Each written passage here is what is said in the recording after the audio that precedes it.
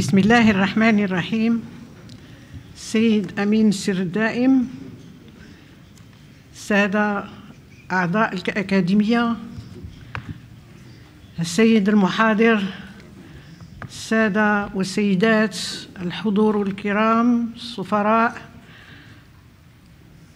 مع حفظ الألقاب والمهام لكل المدعوين لهذه المحاضرة.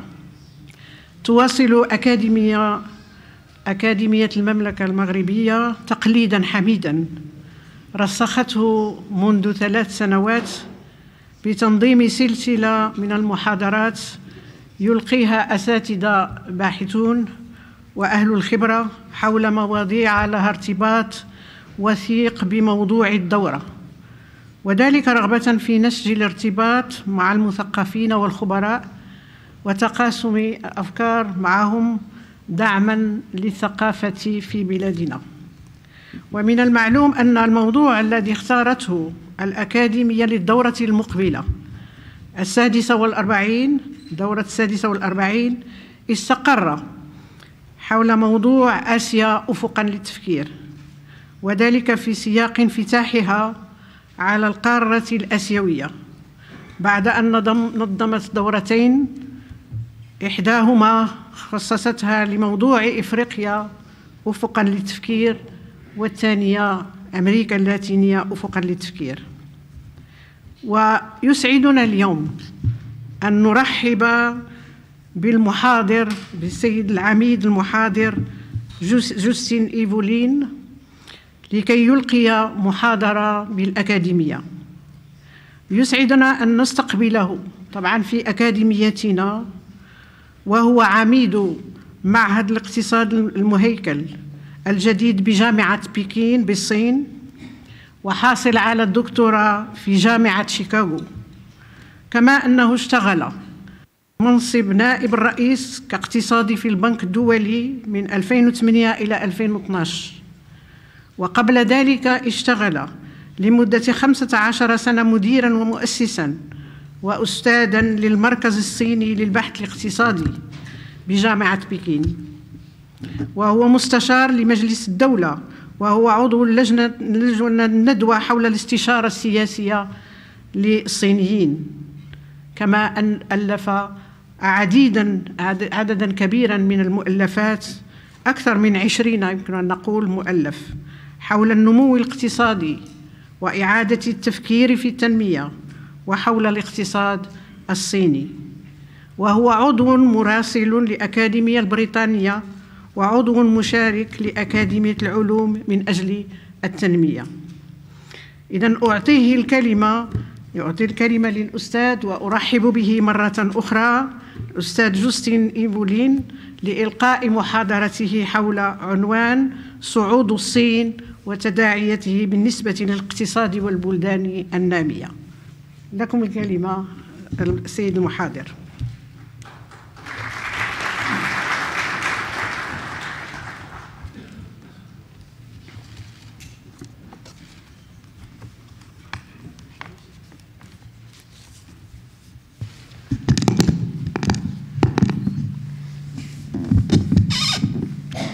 Good afternoon, ladies and gentlemen.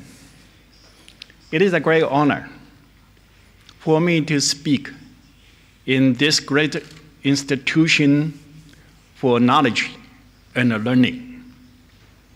I understand His Majesty King Mohammed VI is a champion for the South-South knowledge sharing and learning. And in that spirit, I would like to talk about the rise of China and its implication for economics and for other developing countries. As you know, China was one of the oldest civilizations before the modern times. But after the Industrial Revolution in the late 18th century, China became one of the poorest countries in the world.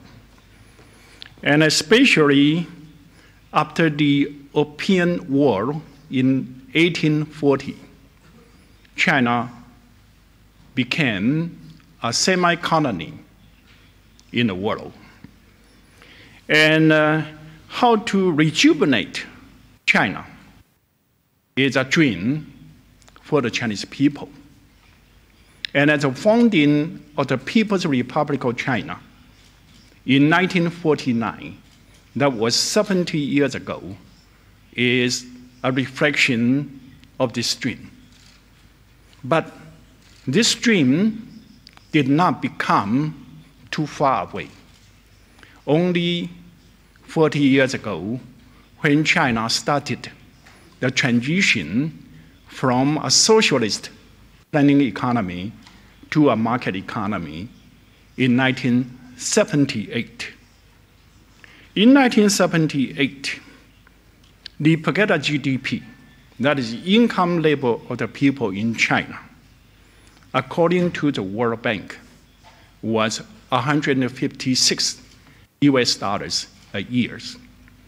And that was less than 1/3 of the average in sub-Saharan African country in that year, because according to the World Bank, their per capita GDP was 495, and China was only 156. And compared to Morocco, in that years, the per capita GDP was 689 US dollars. China was 156. So that means China was less than 1/4 of the income level in Morocco in 1978. And like other poor countries, China, at that time, 81% of the population lived in the rural areas, relied on agriculture for living. And 84% of the population in China at that time lived below international poverty line of $1.25 a day. And like other poor countries, at that time, China was also very inward-looking because the export was only 4.1% of China's GDP. Import, 5.6% of China's GDP. Combined, it was only 9.7% of China's GDP. That means 90% of Chinese economy did not have any interaction with the global economy in 1978. Not only so, among the little export, 75% was either agricultural product or processed agricultural product. On this humble basis, from 1978 to 2018, China maintained 9.4% growth rate continuously for 40 years. I think that in human history, we did not see any country to grow at such a fast rate for such a long time. And also trade performed even better. The average annual growth rate of trade from 1978 to 2018 was 14.5% per year. With such a high growth rate in GDP and in trade, certainly China was transformed. By the time of 2010, China overtook Japan to be the second largest economy in the world. And in the same years, the export in China overtook Germany. China became the largest exporting country in the world. And also among the export, more than 95% was manufacturing goods. So China gained the nickname of factory of the world. And we know, Britain was the first country to be named as the factory of the world after the Industrial Revolution. Then, in the early 20th century, US became the factory of the world. And after the Second World War, Germany and Japan were the factory of the world. Now China is the factory of the world. And in 2013, trade, that means import and export in China, overtook US. China became the largest trading country in the world. And in the year of 2014, Chinese economic size, measured by purchasing power parity, overtook US to be the largest economy in the world, measured by purchasing power parity. Last year, the per capita GDP in China reached $9,608 US. China solidly putting on the ground as a high middle income country. And in the past 40 years, more than 700 million people were lifted out of poverty. And China singularly made the largest contribution to the global effort of fight for poverty. But in spite of all this very remarkable achievement in the past 40 years, I'm sure you often heard of the story about the coming collapse of the Chinese economy. And this kind of prediction, will appear every several years in the past 40 years. So in my talk this afternoon, I'd like to share with you some of my understanding about the following questions. The first question, how come, on such a humble basis, as I described at the beginning, China could achieve such a remarkable growth rate in the past 40 years? And my second question is, how come China was so poor before the transition started in 1978? How come China was so poor?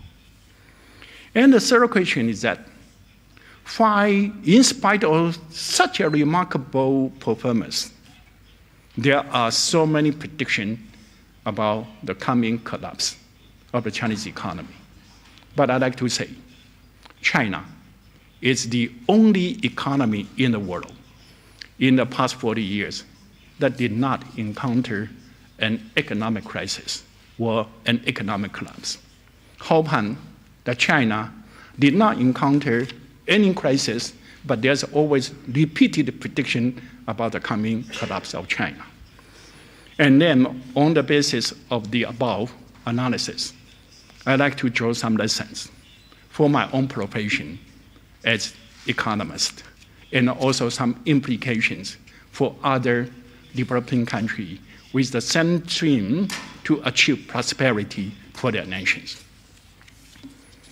For the first question, why it was possible for China to grow so fast for so long? As an economist, my answer actually is very simple. My answer is the latecomers' advantages.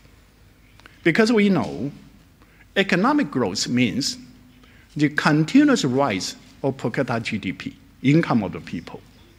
But if you want to raise the income of the people, you need to improve the labor productivity continuously. And how to improve the labor productivity of the people?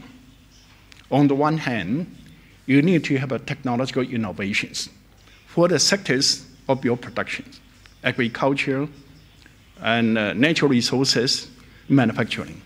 And you need to raise the labor productivity through the technological innovations. But on the other hand, you also need to have a new higher value-added sector to emerge all the time. And so you can reallocate your resources including your labor force, land, capital, from lower value-added sector to higher value-added sectors. These are the two mechanisms to raise the labor productivity and also to raise the income. And it's also the same for the high-income country or for the developing country. But for the high-income country, after the Industrial Revolution, there have been only the global technological frontiers with industries of highest possible value in the world. And that was the reason why they can have high income. But if they already use the best technology and also produce in the highest value-added sector in the world, if they want to have technological innovation, they will have to invent the technology.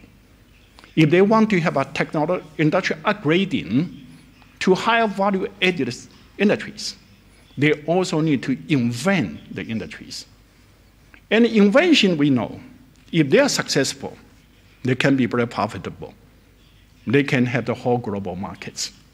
But most efforts for invention failed. And as a result, the average annual growth rate in high-income country, by the mechanism of invention, they achieve only average about 3% to 3.5% growth rate every year since the late 19th century to now. That is the performance for the high-income country. Only average, they grow at 3 to 3.5%. But for a developing country, certainly we also need to rely on technological innovation and industrial upgrading to raise labor productivities and income. But for a developing country, low income means the technology you use are not the best in the world. And the sector you produce do not have the high value added as the high income country. And so there's a technological gap between high income country and a developing country. And the so-called technological innovation only means in the next period of time, you use a technology which is better than the technology of yours. And you do not have to use the newest technology in the world. In fact, it's possible to borrow technology from the high-income country, and those kind of technology are mature, but with higher productivity than your technology today. And by borrowing the technology, certainly the cost will be lower, and the risk will also be lower. And also, the implication of industrial upgrading only means next period of time, you move to a sector which have higher value added than yours.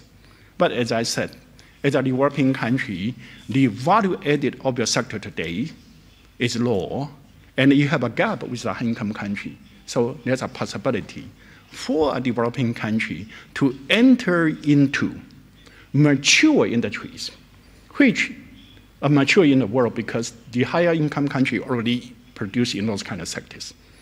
And you can also borrow technology and learn from them as a way for your industrial upgrading. You don't have to invent the new industry by yourself. And by this way, certainly, the cost and the risk of industrial upgrading would be much lower than invent the new industries. And so theoretically, if a developing country find a way to tap into that potential or learnings from the mature technology and enter into the mature industries that already exist in the world, they can have a faster technological innovation and industrial upgrading than the high-income country. So theoretically, if they find a way to do that, they can grow faster than the high-income country. But how fast? It's an empirical question. And from the Second World War, among the 200 developing economies, 13 found the way to tap into the potential and achieve 7% or more. That means double the growth rate of the high-income country, because high-income country grew on the average at 3 to 3.5%. And if you can grow 7% or more, that means your growth rate can be twice as high or even 3 times as high as the high-income country. And for 25 or more years. So if you can grow twice or 3 times as fast as high-income country for 25 or more years, certainly you can narrow the gap with the high-income country. And China became one of those 13 economies after 1978. After China transit from a planning economy to a market economy in 1978. So my answer to the first question, simple. It was because of the latecomer advantages enables China to grow so fast for so long. Then if the latecomer's advantages was the main reason for the success of China in the past 40 years, then how come China did not benefit from that? As I mentioned, after the Industrial Revolution in the second half of the 18th century, China became a poor, backward country. And the latecomer advantage has been there for more than 2 centuries. And how come China did not benefit from that? And my answer is also very simple. China gave up the potential, voluntarily or intentionally. Because as I mentioned, the dream for the Chinese people is to have a rejuvenation. And the idea of the rejuvenation is to make China, to be as rich, as powerful as the high-income country. So after the foundings of the People's Republic of China in 1949, China wanted to catch up the high-income country immediately to make the people to have the same income level as a high-income country. And how can you make the people to have the same income level as a high-income country? Certainly, you would have to have the same level of productivity as a high-income country. But if you want to have the same level of productivity as a high-income country, you need to have the same advancement in the modern industries. And not only so, if you want to make the country as powerful as the high-income country, and if you want to be powerful, you need to have strong military. But the strong military is based on the advancement in military machinery, the weapons, the aircraft, the air carrier, all those kind of military equipments. And those kind of military machineries are the products of the most advanced industry in a high-income country. So again, the dream to make the nation strong, that means we wanted to develop those kind of advanced industry immediately. But if you wanted to develop those kind of advanced industry as in a high-income country immediately, on the one hand, they are all protected by patent. You need to pay to use those kind of technologies. But not only so, even you want to pay, you may not be able to get that. Because, as I mentioned, they're related to their military, strengths. And they will not, transfer those kind of technology to you. So that means that if you want to develop the same level of the advancement in the industries, you will have to reinvent the wheel. You need to do the invention by yourself. But if you do the invention by yourself, you give up voluntarily the latecomer's advantage of borrowing, of learning from a high-income country. And not only so, those kind of industries were very capital intensive.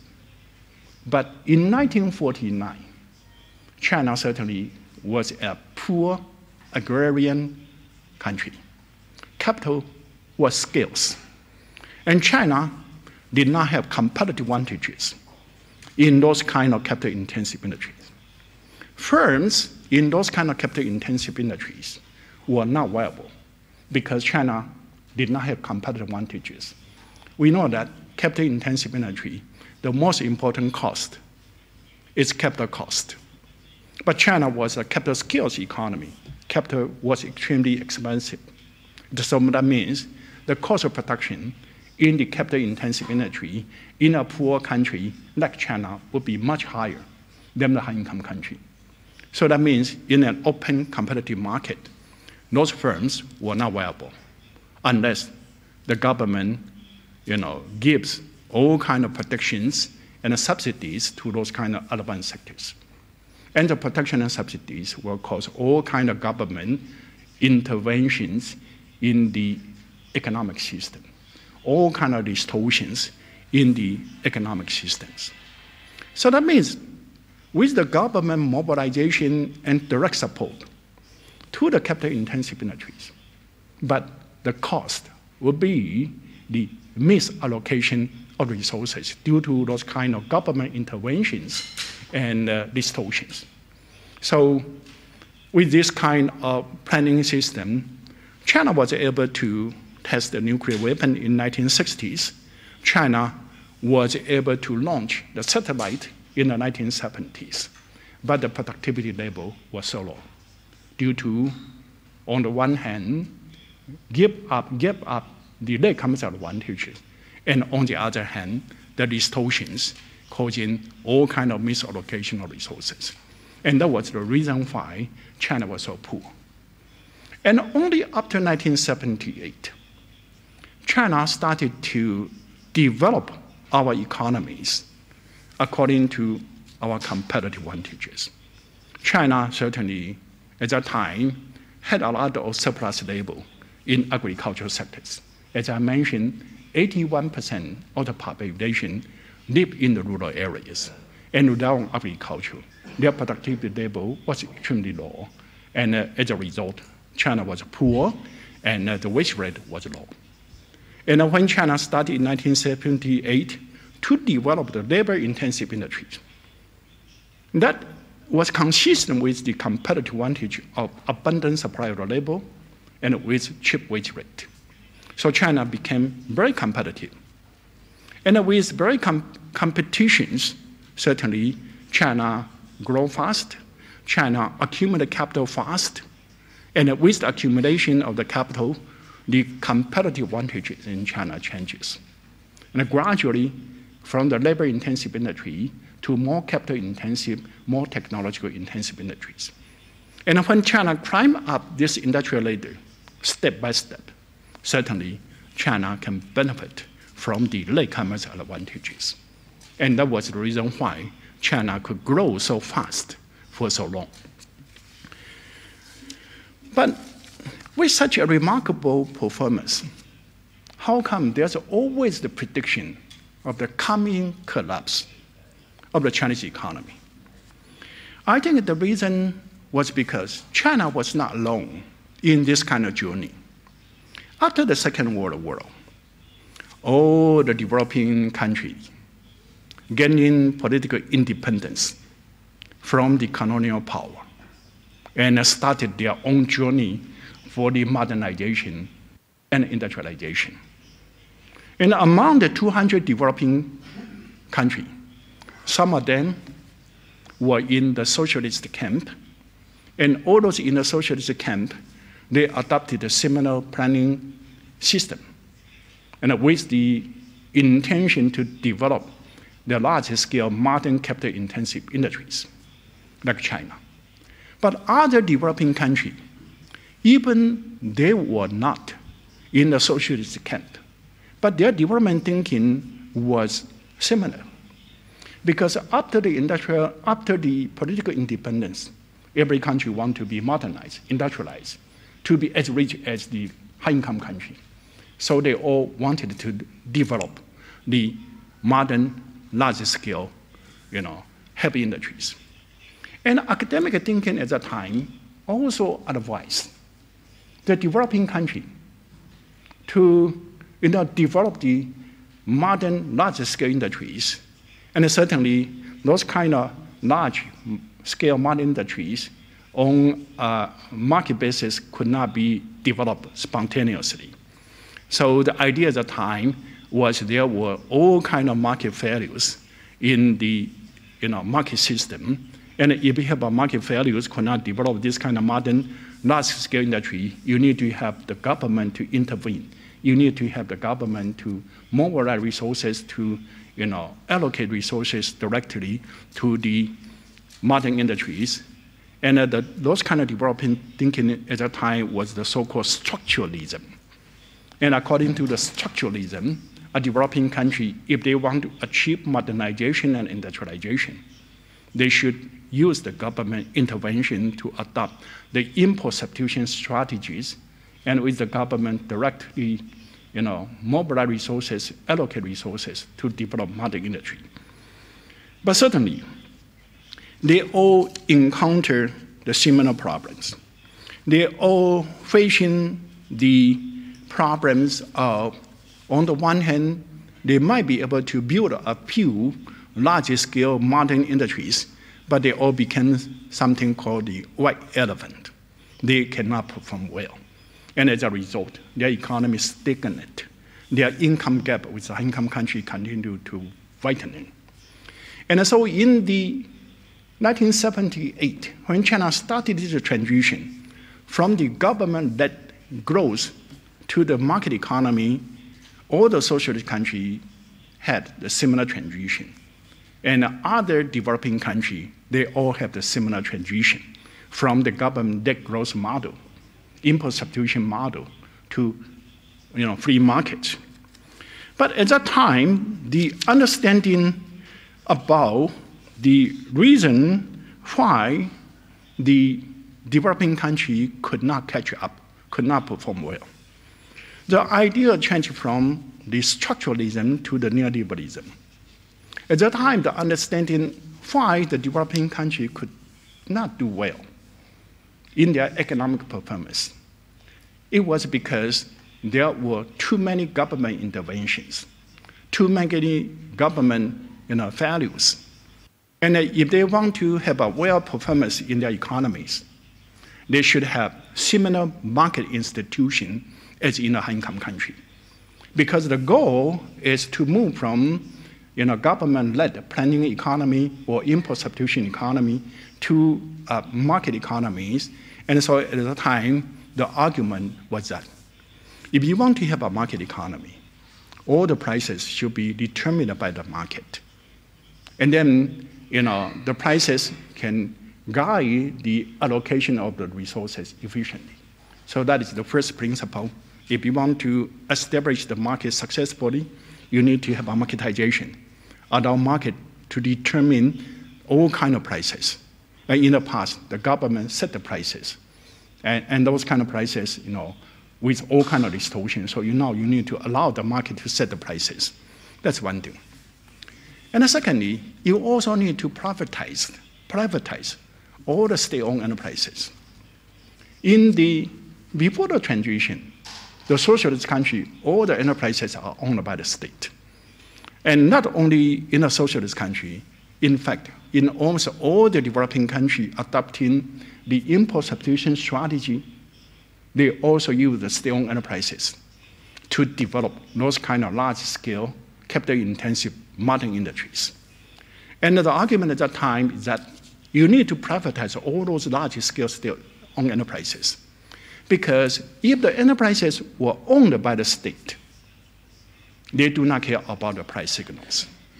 Because if the state-owned enterprises facing up the rising of the cost of input, certainly then they are going to have some losses.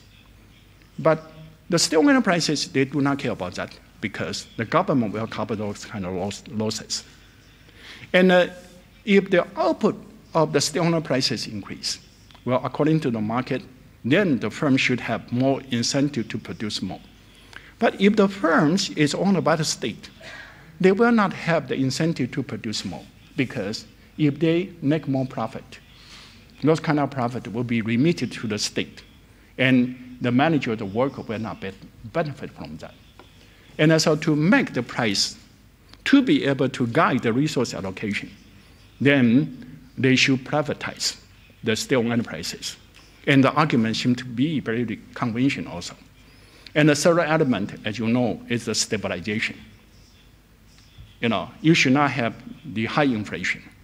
Because if you have high inflations in the economy, then you will distort the behaviors of the consumers and the producers. Because for the consumer, if they face the rising prices for goods they are going to consume, then they are going to have some kind of rush to buy more goods in order to safeguard themselves from high prices in the futures. But if you are producers, if you see the prices of your product rises, you're going to keep more inventory and to share those products later, because then the prices will increase more and you can make more profits. So by that, if you have inflation in the economies, both the consumers' behaviors and the producers' behavior will be distorted. And to avoid those kind of scenarios, you should not have inflation. But how can you avoid inflation? The government should not have a budget deficit. If the government has a budget deficit, then eventually they will monetize the deficit. That means they will increase the money supply, and if the government increases the money supply, the inflation rate will come. And so the idea was, if a developing country wants to have a successful transition from a planned economy to a market economy, they should implement the so-called Washington Consensus. Marketization, privatization, and stabilization simultaneously in a Big Bang approach. And we often have some joke about economists. One joke is that if you raise one question to ask 5 economists, they will give you 6 answers. And every answer seems to be so convincing, and no one can convince the others. So that's one joke. But in 1992, when Larry Summers, one of the intellectual leaders in the world, he was the chief economist of the World Bank at the time. He wrote an article, this time for the developing country, to transit from the government-led import substitution institution or planning economy to a market economy. There was a consensus among all the economists in the world that was to implement the privatization, the marketization, privatization, and the stabilization simultaneously. So it seemed to be very convincing. But during the transition from a planned economy to a market economy, China did not follow this consensus. China adopted a very gradual, piecemeal, dual-track approach. On the one hand, the government continuously providing all kinds of subsidies and protections to the old sectors, which were capital-intensive, which were owned by the state. China did not carry out privatization. China did not carry out marketization. China continued to provide the transitory protection and the subsidies to the older sectors. But China liberalized the entry into the new labor-intensive sectors, which are consistent with China's comparative advantages. And this approach, at the time, was considered as the worst possible approach. Because according to theory, that approach means that in a Chinese system, the state and the market exist simultaneously. They both, in the system to allocate resources simultaneously. And many prices were distorted by the state during the transition process. And they thought this was the worst possible approach, because with the government distortion in a market system, you are going to cause the rent and rent seeking or the corruption. And this kind of rent seeking will cause the income disparities. And during the transition, yes, the corruption became very widespread. And the income disparity also getting worsening all the time. And because those kind of adverse effects was predicted by the mainstream ideas. And so whenever the Chinese economy slowed down, then they will say, hey, I know your system cannot work. So now your system, now your economy slowed down, means your economy is going to collapse. So that was the reason why during the past 40 years, repeatedly you heard all kind of prediction about the coming collapse because they saw so many institutional distortions in the Chinese system. However, those countries follow the Washington Consensus reform. Retrospectively, their economy collapsed, stagnant, and hit by crises all the time. Not only so, they also encounter all kinds of corruption issues, all kinds of income disparity issues. And according to many empirical studies by the World Bank, by the European development banks, and by individual economists in former Soviet Union, in Eastern European countries, in Latin America, in Africa, actually, those countries follow the Washington Consensus reform. Their corruption and their income disparity issues were even worse than the situation in China. So how come the Washington Consensus seems to be so convincing? If you want to have a well-functioning market economy, certainly the prices should be determined by the market. And if you want to have a well-functioning market system, then the firm should be responsive to the price signals. And to do that, you need to marketize. And certainly you also need to maintain stabilities. The theory seems to be so convincing, but how come the result was just the opposite? I think that the main reason was because the Washington Consensus neglected that the distortions were endogenous to the need of protect those kind of non-viable firms in the capital-intensive modern sectors. Because as I mentioned, those kind of sectors win against the country's competitive advantages. And in an open competitive markets, those firms were not viable. Without protection and subsidies, they will go bankrupt. So with the recommendation of the Washington Consensus, government remove all the distortion and interventions, subsidies. Many firms will go bankrupt and causing large-scale unemployment. And if you have a large-scale unemployment to emerge, certainly you are not going to have social political stability.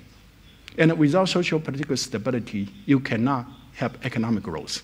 That's on the one hand.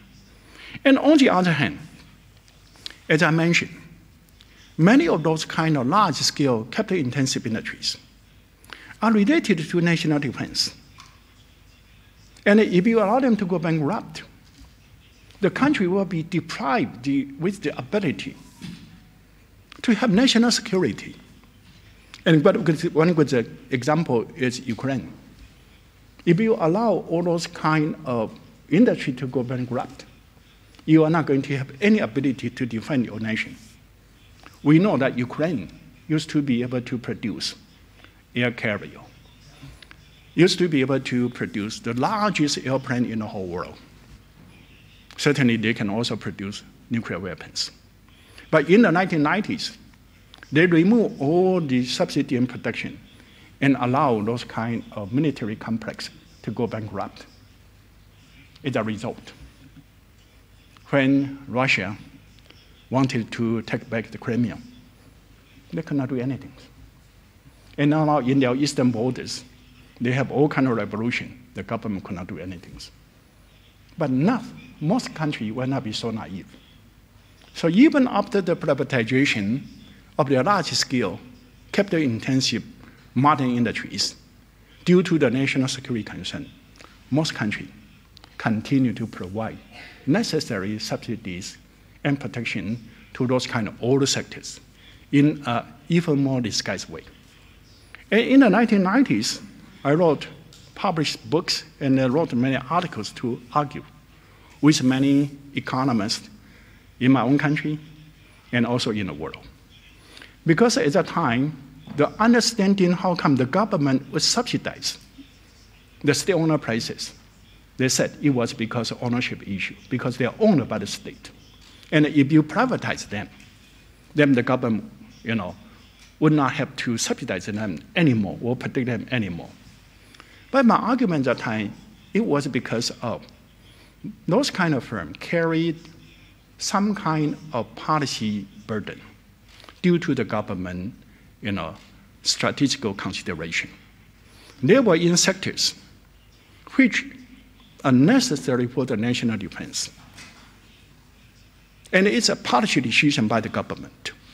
And I call that kind of situation as some kind of policy burdens.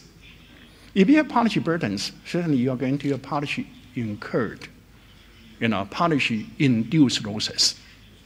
Who should be responsible for those kind of policy-induced losses? The government should be responsible. And if those kind of policy burdens were not eliminated, privatization will make the situation even worse. Because if they are owned by the state, the managers are the state employees. They will use the argument, without subsidy and protections, we cannot survive. And the government cannot refuse to give them subsidy and protections. But after they receive the subsidy and protections, it's very hard to avoid on-the-job consumption. But they cannot put those kind of money into their own pocket directly. Because to put those kind of subsidies into their pocket, it's a corruption, it's a crime. And so if they wanted to do that, they can only do that secretly in a small scale. But after the privatization, private owners will not subsidize the state. They will go to the government to argue for the subsidies with the same reasoning. But after the privatization, the more they get from the state, the more they can put into their pocket. It's legal. And certainly they will have higher incentive to argue for subsidy and protections. And when they go to the government to argue for subsidies and protections, who are the government? The government officials represent the government. Then they will tell the government officials, why not give me more subsidies? Then, because those money are not your money. Those money are state's money. And if you give me more subsidies and protections, I can open a Swiss account, Swiss bank account, and we can split those kind of subsidy and protections. And certainly, many government officials will do that. And it was based on economic reasoning in the 1990s when I debate with many economists in the world. And now there are so many empirical evidence to support my argument. I'm sure that a few years ago, there was a very famous, the so-called Panama Papers. And in the Panama Papers, there are thousands and thousands, cases that after the privatization, the private owners, formed some kind of coalition with the government officials to get more subsidies from the state and split the subsidy among the private owners and the government officials. And under the kind of situation, certainly, not only their economy collapsed, stagnant, hit by crisis, their corruption issue, their income disparity issue or even worse. But how come China can avoid that? As I mentioned, China adopted a very pragmatic dual-track gradual approach. On the one hand, continue to provide subsidies and protection to the state-owned enterprises, and supervise the state-owned enterprises, maintain stability, control the subsidies. But China also liberalized the entry to the new sectors. Not only liberalized the entry to the new sectors, the Chinese government proactively facilitated the entry to those kind of sectors. Because at the beginning, the infrastructure in China was very poor. Although those kind of sectors were China's competitive advantages. And it only means that the factor cost of production in those kind of sectors can be low in international comparison in China. But to be competitive in the international markets or even domestic market, it's a competition of the total cost. The total cost, including the factor cost of production, which determined by the factor endowments of the country, but also transaction cost. The transaction cost depends on whether you have good infrastructure or not, whether your business environment is good enough or not.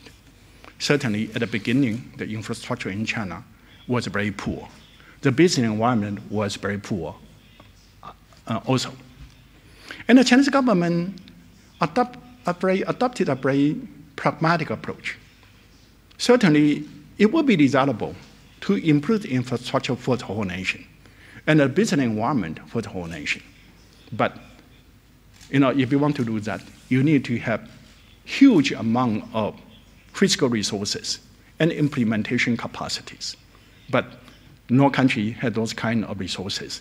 No country had those kind of implementation capacity. So China set up special economic zone, or export processing zone, or industrial parks. Within the zone and the parks, to make infrastructure good enough, within the zone or parks, to have one-stop services. So immediately, the transaction cost in those kind of enclaves reduced dramatically and could turn the sectors which we have comparative advantage to become our national competitive advantages. So China can grow very fast.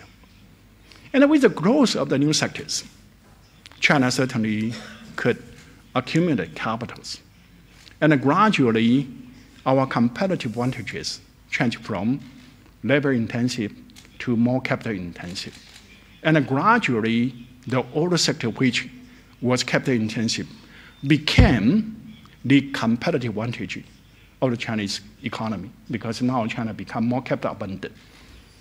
And by that, if the older sector became China's competitive advantages, firms in those kind of sectors should be viable in open competitive market. If they are viable, protection and subsidy will become unessential. Then the government, remove all those kind of, remaining distortions in the Chinese system and transit from planned economy first to the dual track. On the one hand, the government continue to intervene. On the other hand, the market function. Then converge to a market system, because by that time, we don't need to intervene anymore. And that was the reform adopted by the Chinese government in 2013. So from this understanding, what are the implications for modern economics? If we look at the modern economics, for example, the first generation of development economics, as I mentioned, was structuralism. And structuralism explained how come the developing country was so poor. Then they say it was because your labor productivity was poor. And because you are in those kind of primary sectors, agriculture, or resources sectors. And if you wanted to have high income, you should have the advanced sectors. Those kind of argument seems to be very conventional. However, the structuralism neglects the facts. Economic structure in a country is endogenous. The reason why the high-income country, they operated in the capital-intensive sectors. It was about capital, advanced country, they were endowed with abundant supply of capitals. Because since the Industrial Revolution, they have grown fast. And then they accumulate a lot of capitals. In a developing country, in the modern times, you are endowed with the scarcity of capital. So you do not have competitive advantage in those kind of capital-intensive industry. But the structuralism, the ideas of development economics in the 1950s, 1960s, they neglect that. And as a result, their recommendation, although with good intention, but they failed. And then the second generation of development ideas, the neoliberalism. The neoliberalism, they neglect the distortions, in fact, are also endogenous.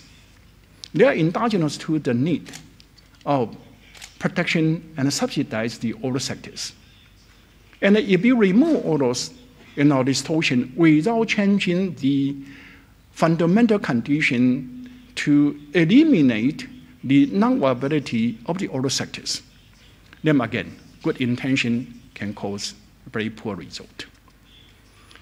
And so fundamentally, the reason why the developing country could not do well in the process of the development or in the process of transition, it was because they are always guided by wrong ideas.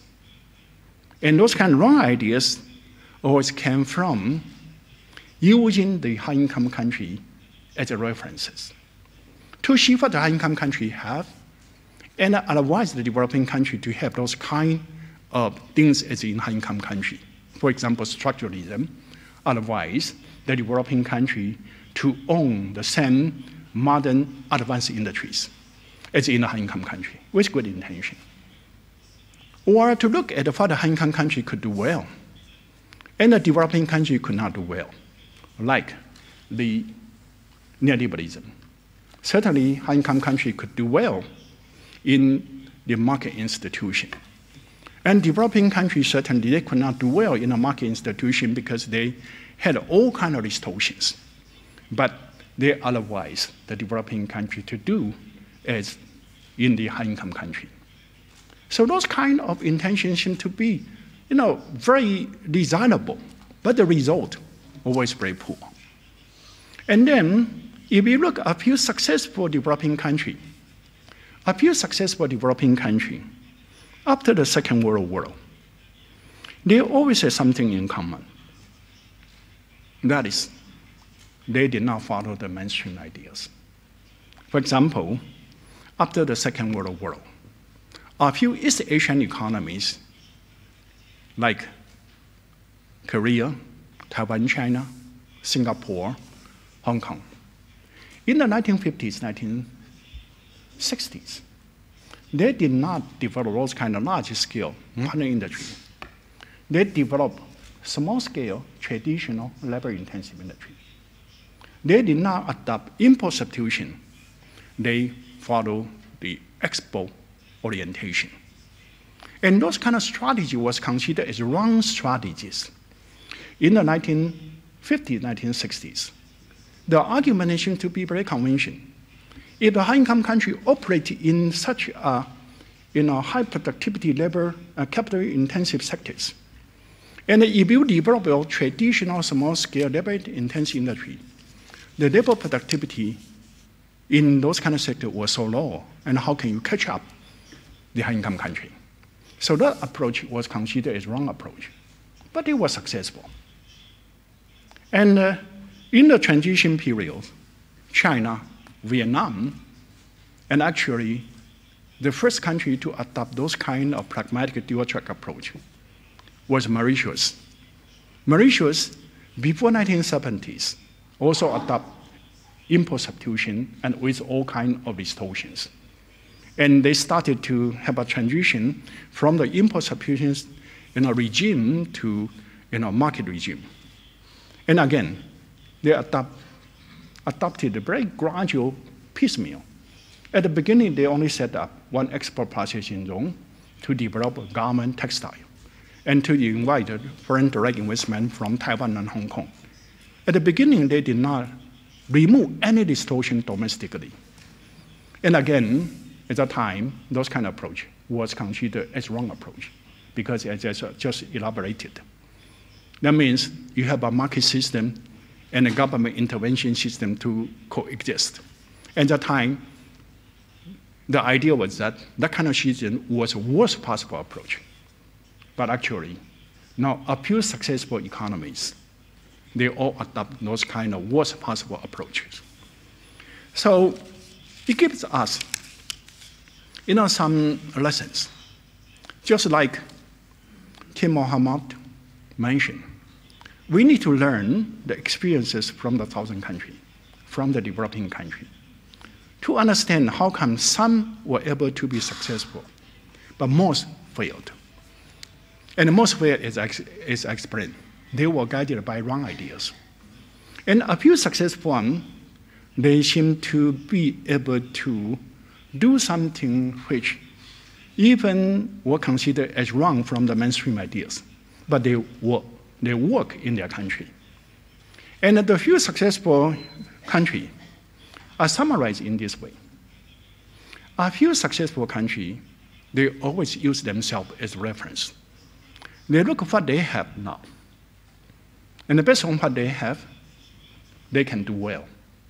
And scale up what they can do well with the government facilitation in a market economy and to make what they can do well become their national competitiveness. What they have now certainly refer to their endowment structure. And what they can do well certainly refer to their competitive advantage based on their endowment structure. And if you have a facilitating state to help the private sectors to overcome market failures, then you can quickly turn your comparative advantages to your competitive advantages. And by that, you can immediately create jobs, export, earning, revenue, and growth. And with that, certainly you're going to change your endowment structure gradually from capital scarcity to capital abundance. And that you can clamp up the industrial layer to more capital intensive sectors. And in this process, you can benefit from the late capital advantages. So with this understanding, a country like China was trapped in poverty for centuries. And China, tried to rejuvenate the nation with all kinds of effort. When China followed the inappropriate ideas to build up the modern large-scale industries, although those kind of strategy enabled China to have a strong military with nuclear weapon, with the satellite, but the productivity level were very poor, so people in China suffered. And only after 1978, China changed the approach. Try to do something according to our national realistic condition and adopt the approach very pragmatically to look into what we can do well and to make what we can do well become competitive. At the same time, maintain the stability of the economy. And I think that this lesson may be valuable for any other developing country with the same dream to modernize the nation, with the same dream to make the nation rich. And to do that, you need to look at what you have now and find a way to turn what you have now into, what you can be competitive in domestic market and international market. Thank you.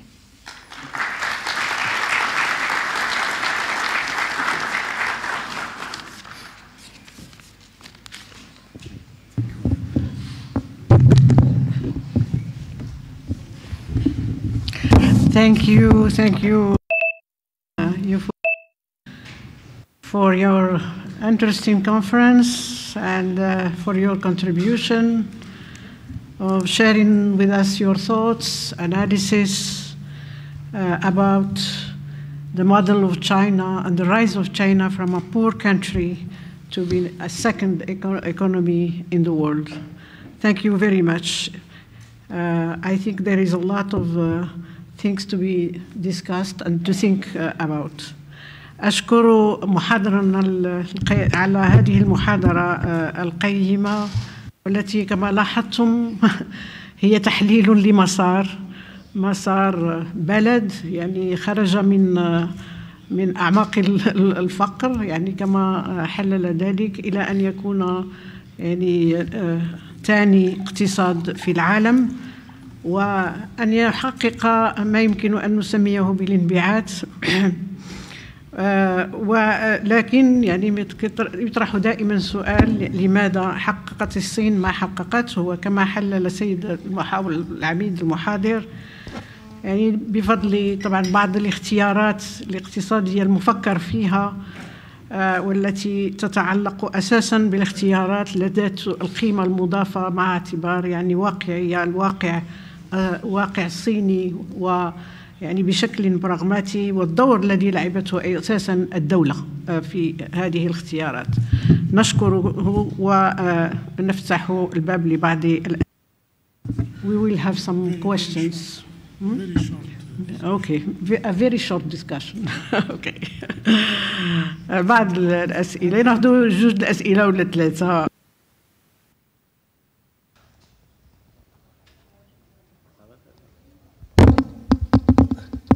Well, thank you very much. You made us live a marvelous story. But isn't your size, the size of your country, what is its effect on the very good and high development of China? I lived the development in Morocco, but we have never been competitive with the European market. We always had to deal with our small market. We could not do any industry due to our small size.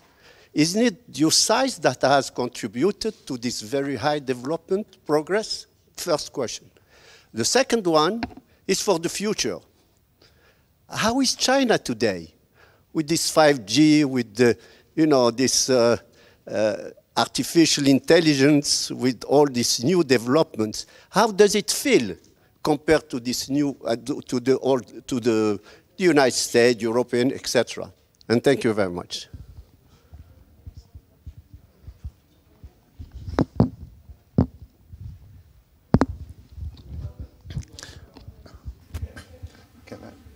Okay, is it possible? Okay, thank you. So, thank you, Professor Yifu Lin. So, we have enjoyed this very important and insightful conference. I have two questions. The first one has to do almost with the first, since you said that the self-empowerment of producing technology should be by the country itself.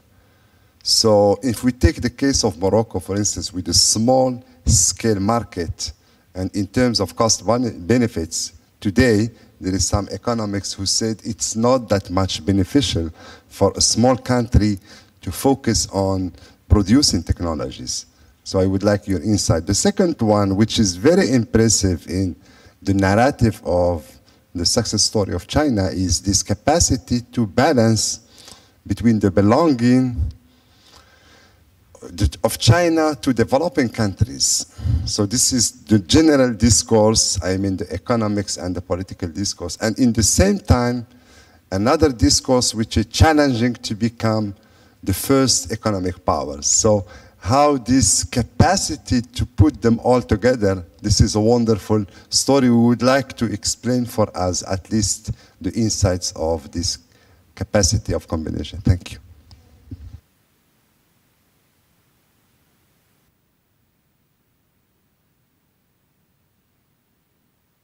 Mr. Professor, thank you very much for your very interesting and very rich conference. Our chance, big chance for us and for you and for China. Is the China happily has a colonialistic past? No. Indeed, for Africa and for many countries through the world, consider Africa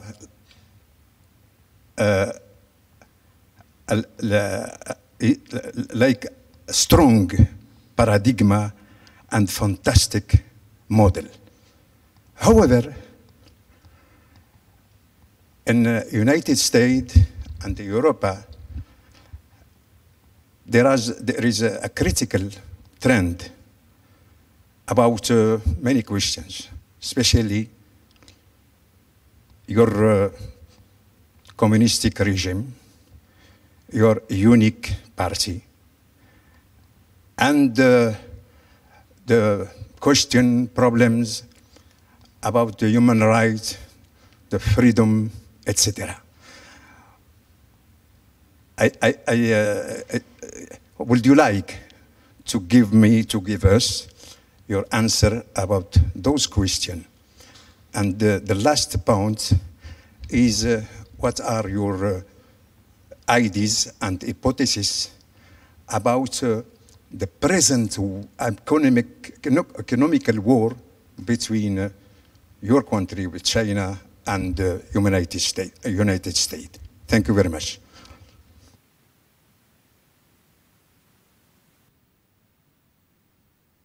First, I would like to thank you for this excellent talk, and I think it's very interesting for us. And as you said, there is many lessons, of course. But I have a few questions. So first of all, I will say that China is one of the few developmental countries, what is not the case of most of the developing countries. And that means two things, very important.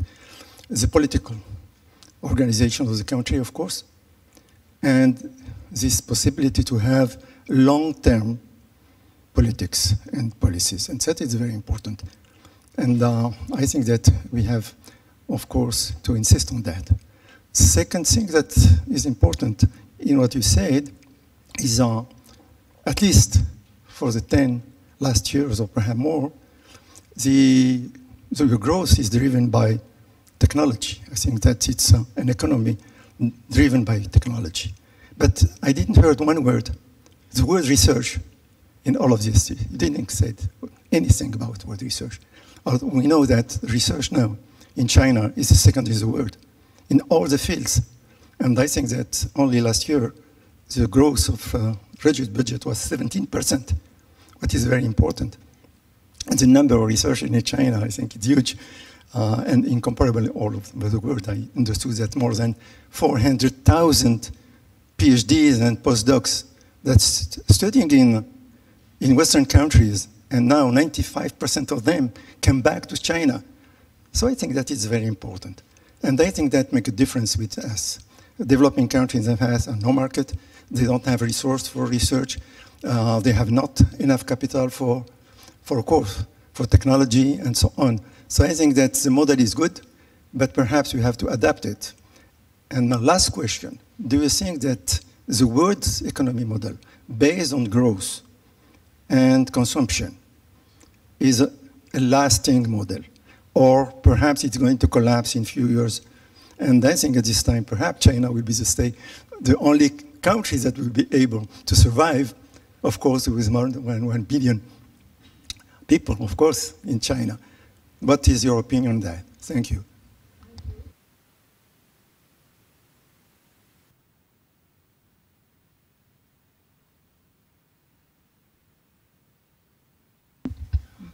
Thank you, Professor Lin, for the amazing talk. I have a question about the demographic dividend. China's amazing period of growth coincided with its demographic dividend period, but it also coincided with the demographic dividend in high-income countries. So you had these high-income, demographic dividend-rich countries importing from a low-income demographic dividend, so kind of a high-wage demographic dividend met a low-wage demographic dividend. And I wonder how for tomorrow's low-income, labor-rich economies experiencing a demographic dividend, how will they be able to tap into growth when most of the high-income countries are population aging instead? So how can tomorrow's low-income countries grow when most of the world's rich countries will be population old instead?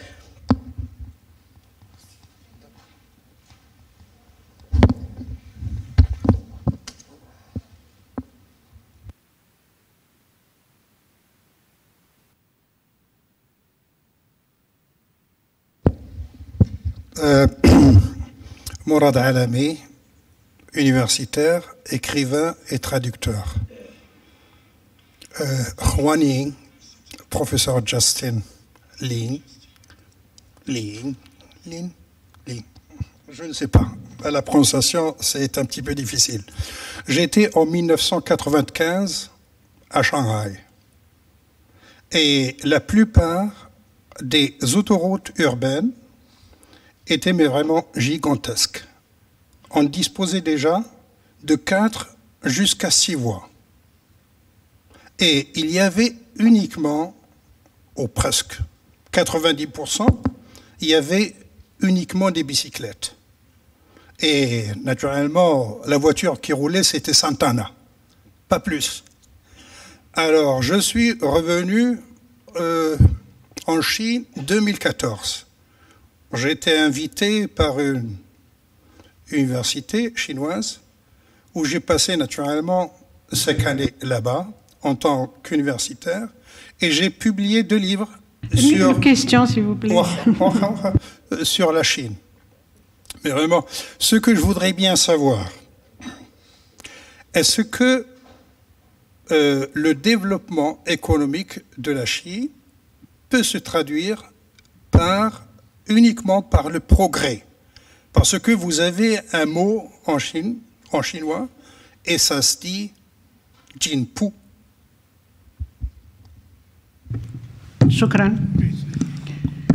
I give you, you have the floor to answer these questions. Well, all these are very good questions. And certainly I will not be able to answer all the questions fully. And that means I should come back next time to exchange ideas with all these good questions. Certainly, we invite you. The first one is about the size of the economy. Certainly, China has the largest population size in the whole world. But I think the size of the economy is not so important for the economic success.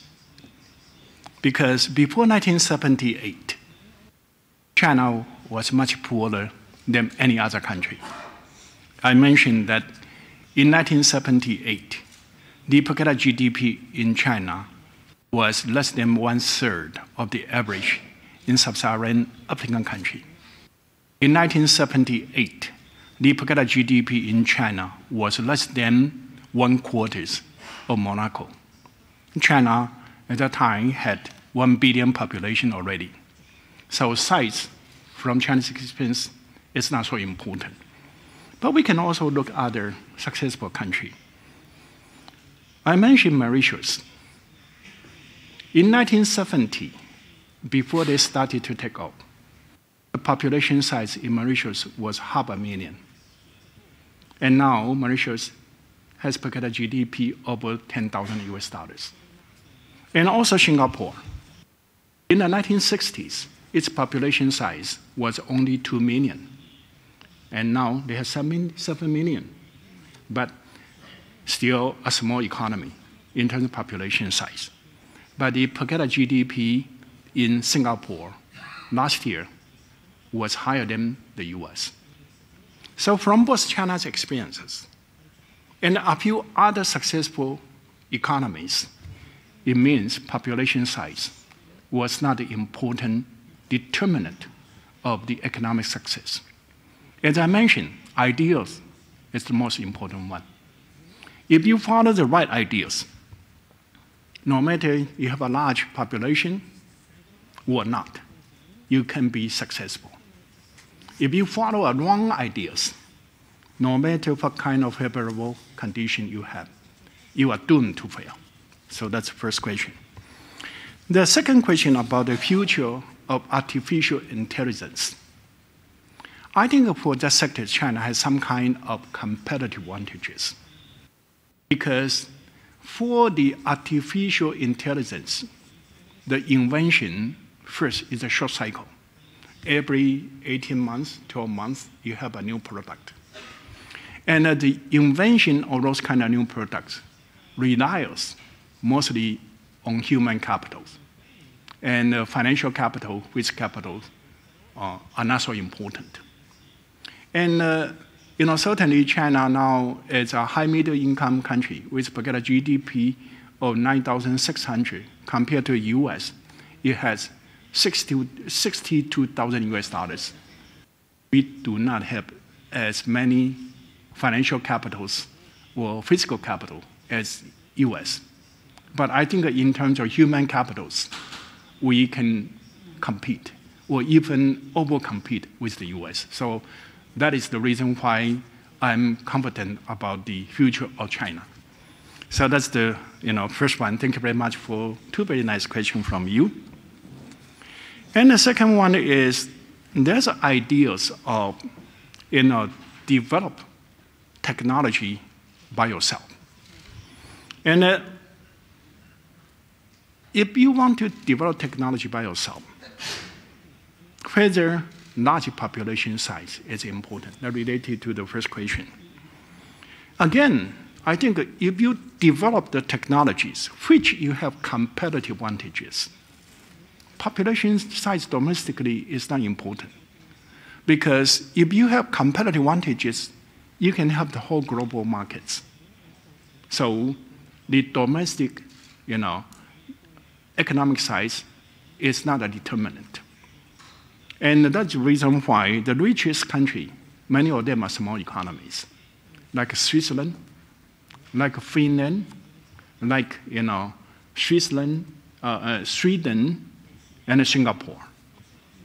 And even to a large extent, Korea, its population size is about the same as Morocco. You have 30 million, and Korea has about less than 40 million. Taiwan, China only have 24 million, and its population size, is smaller than Morocco. But they can compete internationally because they develop the technologies which they have competitive advantages, in the sector of which they have competitive advantages. So the new technology can compete in the global markets. So again, I think that the most important thing in my talk, you need to look at what you have, and based on what you have, what you can do well. And that means your competitive advantages. If you work on the sectors that you have competitive advantages, certainly you also need to have new technologies, but those kind of new technologies, if you have that, you can compete in international markets. And only you want to develop certain kind of technology which go against your competitive advantages. That means you cannot compete in the international markets because you do not have competitive advantage in that. But even you can invent or own those kind of technologies. Large population size will not help either. Before 1978, as I mentioned, China wanted to develop those kind of very capital-intensive modern industries. It went against China's competitive advantages. And we needed to protect them. And as we were successful in inventing those kind of technology, so we could have nuclear weapon, we could launch the satellite in the 1970s and 1960s. And even with larger population size, we were still very poor because we still could not compete in international markets. So I think it's very important to have the spirit of innovations. But it's not necessarily mean you need to invent everything by yourself. If you have the possibility of borrowing technology, it might be better to borrow technologies and to be able to compete in the international market. Then the second question is that China may become the first power.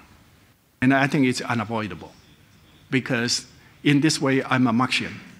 Economic basis determine the superstructure. Economic foundation determine the influence. Currently, China is the second largest economy measured by market exchange rate. China is already the largest economy measured by purchasing power parity. And I'm confident China will continue to grow, at 6% from now to 2030. China will be able to grow at around 5% from 2030 to 2040s. And Chinese economic size by the time of 2050s, measured by market exchange rate, most likely will be double the size of the US. And measured by purchasing power parity, China will double or triple the size of the US. By that, China is going to be the largest economy with large influence. But the pattern of the influence will be different. Recently, someone asked the Prime Minister, of Malaysia, what's the name of the Prime Minister of Malaysia? The Mahathir. And the US warned Mahathir, said, well, China is going to dominate in the world, and so we need to resist that. But Mahathir said, well, what's wrong with the regional China? We have, relations, we have interaction with China for more than 2,000 years. And China never colonized us. But once we started to have interaction with the Western power, for 2 years, our country was colonized. And so, yes, China will rise, China will be influential. But the ideas of influence in China is coming from some kind of moral authorities. But how to gain the moral authorities is to help the others. You are strong, you should help the others. So our philosophy is that, yes, we want to be rich. But the way for us to be rich is to make others to be rich also. We want to be strong, but the way for us to be strong is to help the other to be strong also. So that's the Chinese philosophy. So I think that when the day China becomes the largest economy, most influential economy, I think we are going to have a much better world. Yeah.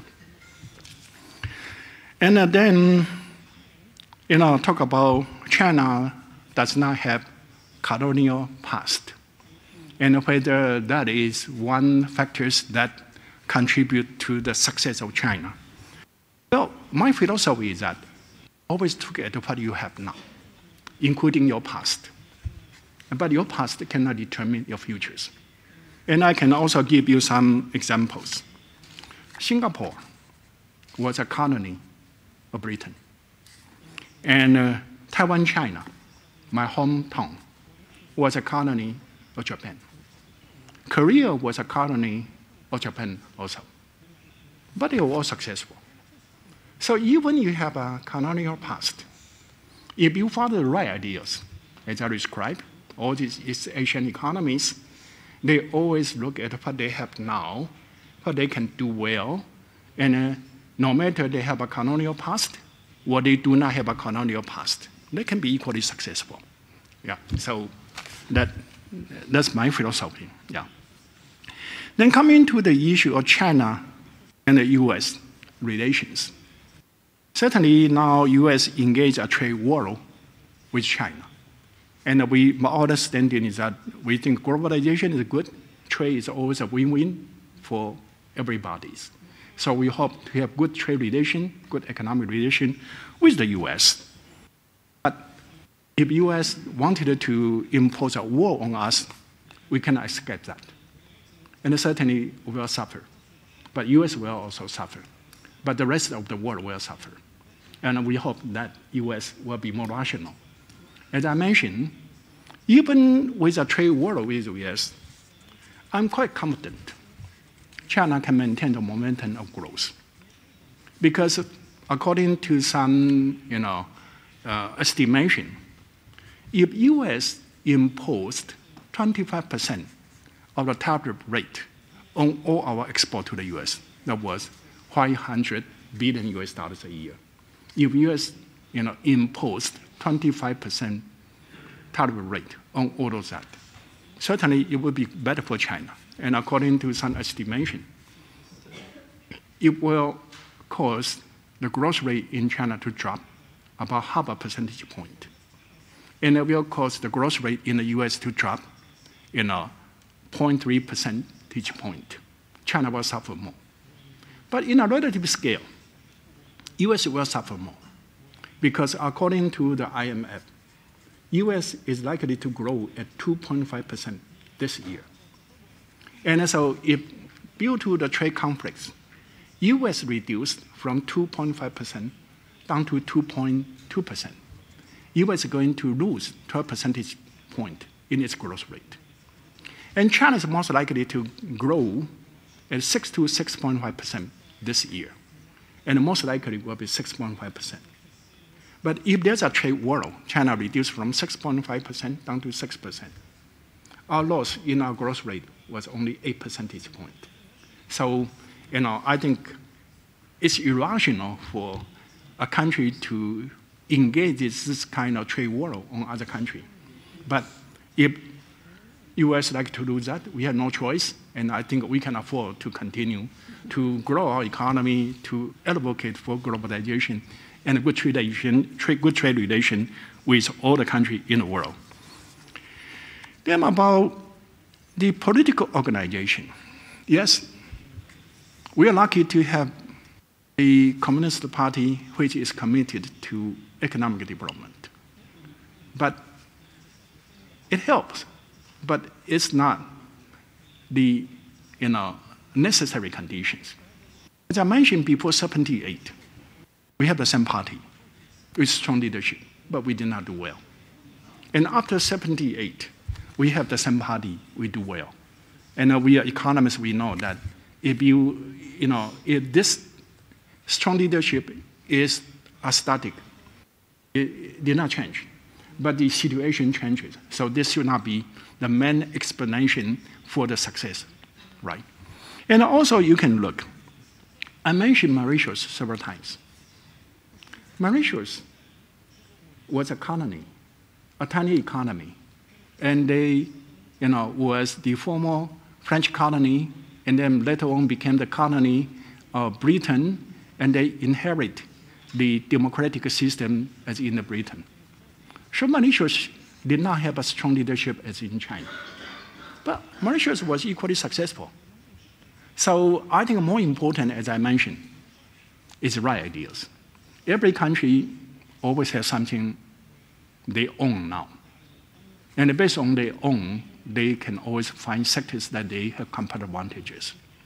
And if they can, turn their competitive advantage into competitiveness, they can grow. And even politically, they are not very stable. Like in Mauritius, they have election every several years.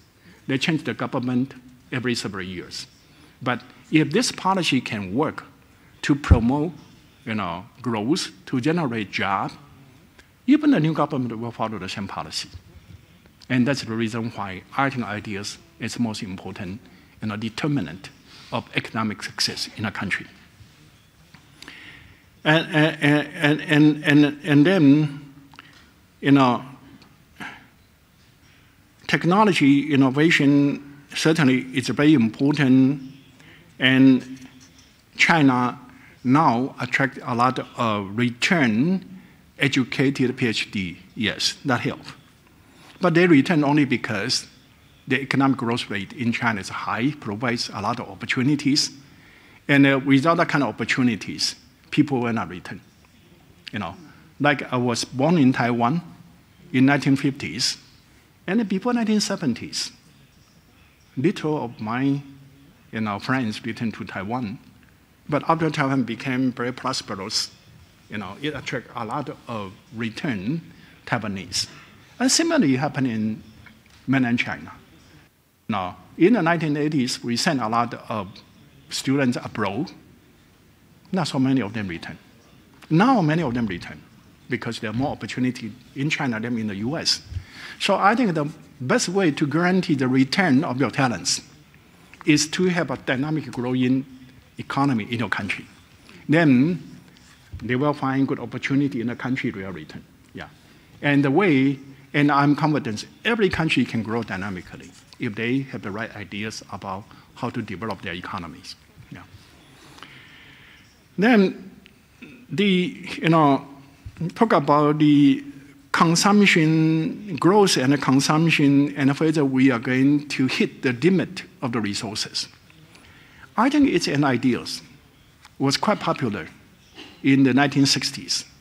And I'm sure that you remember the book called The Limit to Growth and released by the Roman clubs. And according to the prediction of that book, all the resources will be depleted by the time of 2000. And in that book, they did not even mention the growth of China at all. They did not expect China to grow so fast. And even without the growth in China, they predicted, according to the consumption pattern in Europe, in the US, in Japan, by the time of 2000, all the resources in the world will be depleted. But what would you look? Look at the oil prices as an example. Now the prices of oils, even up to 70 US dollars per barrel. But if you look in the real terms, it was even lower than in the 1980s, 1990s. And so I think that science can provide a solution. If you have the growth in the world, certainly they will consume more resources. But the higher prices will induce scientific research to find alternative. And the alternative can, increase the supply of the resources. And by that, I think, we can be optimistic about the future because, the ideas of the limitation to the growth always based on the Malthusian ideas. Malthusian ideas that if you allow the population to grow, then we are going to have chaos in the world because we are not going to produce enough food for the people.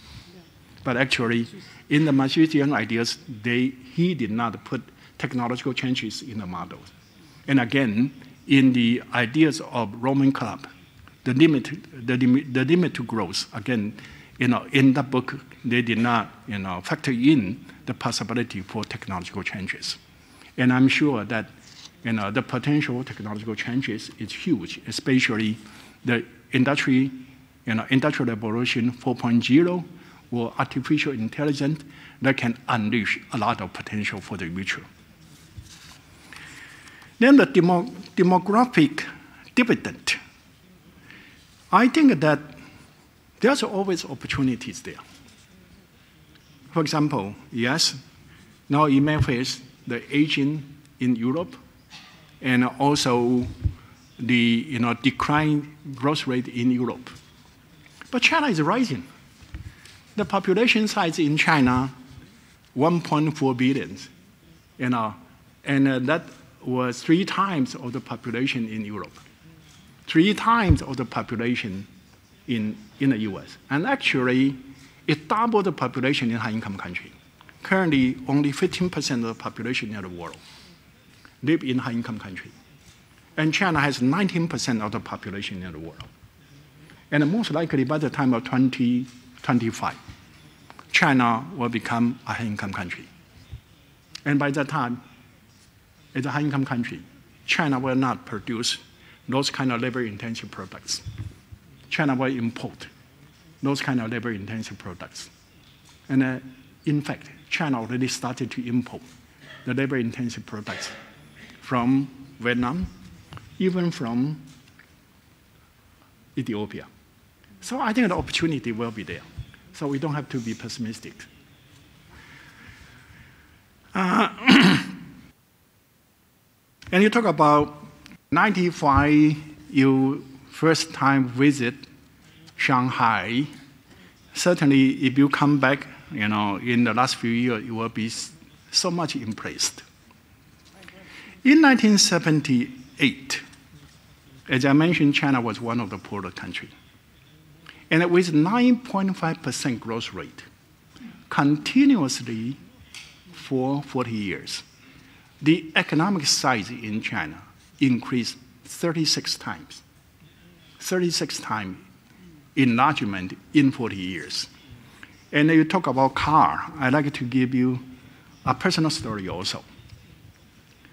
I returned to mainland China in 1987 as the first one in my generation to return my home country with a PhD degree in social sciences. I graduated from Chicago in 1986. I returned to Peking University in 87, and I was the first one in my generation to return with a PhD degree in social sciences, not only in economics. At that time, the Chinese government had one policy to encourage people like me to return, but not many of them returned, okay? Because the second one return was in 1994. In 7 years, there no one returned, okay? But to attract me to return, the government gave a very attractive policy. I could import a car without paying custom duty. At the time, the custom duty was 200%. So that means if I purchase a car in the US compared to the prices in China, it was only 1/3. Okay. So with that incentive, I imported a car, a passenger car, in 87. At that time, although the government had a policy, but there was so many red tapes for me to go through in order to be able to drive the car on the street. It took me 9 months to go through the red tapes to be able to drive my car on the street. And so that was in March 1988. I went to get my license, and the transportation authority told me, my car is the second privately owned car in the whole city of Beijing. That was 1988. My car was very small. It was Toyota Corolla. But the sense of driving the car was better than driving not only Mercedes-Benz, than driving of Rolls-Royce. Because when I drove my small Toyota Corolla on the street, everyone paid attention to me because my car was considered so cute at the time. And that was the second privately owned car. And now, how many privately owned cars in Beijing? More than 6 million privately owned cars in the city of Beijing. And so with the growth of 9.4%, actually a country can be transformed in 1 generation. And I think Morocco can be transformed in 1 generation if the policy for the right ideas. Thank you very much. Thank you. Thank you. Thank you. Thank you very much, Professor Lin. And we hope that we will have the opportunity to hear you again in our academy, and you are always welcomed to come and to discuss with us our thoughts. Thank you. شكرا لكم جميعا وإلى محاضرة أخرى.